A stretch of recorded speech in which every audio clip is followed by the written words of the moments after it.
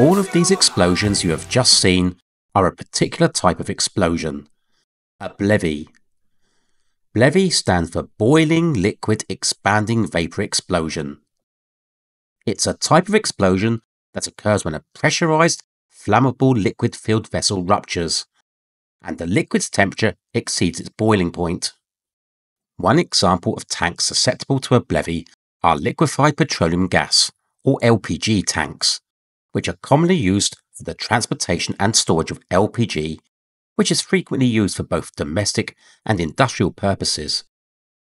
BLEVEs are very rare, but when they do occur, they can be devastating and deadly. But what causes a BLEVE? When a tank is exposed to sustained heat, such as from a fire, the liquid inside the tank is forced to boil or vaporize, resulting in increased pressure in the tank. As the pressure inside the tank builds, a pressure relief valve activates, venting gases to reduce the pressure in the tank. These vented gases can also be ignited. The liquid inside the tank absorbs the heat applied and helps to keep the vessel walls cool. But as more and more liquid vaporizes, more of the shell of the vessel is exposed, which is not cooled by the internal liquid.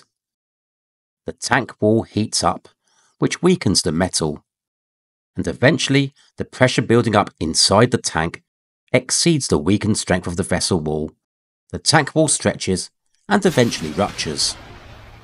As the tank comes apart, large quantities of liquid and vapour are released in a powerful explosion. The explosion radius can be huge, up to 1,000 metres in size for large vessels. The ruptured tank sections can also become flying missiles, travelling significant distances and causing secondary fires and other damage, including to other tanks nearby. It all happens quickly, with little warning, and those in the immediate vicinity are highly likely to be killed. And that is a BLEVE. I have some videos about real-life BLEVE disasters on my channel, so feel free to check them out. And if you found this video interesting, please like and subscribe and leave any comments on what you think. Thank you for watching and stay safe.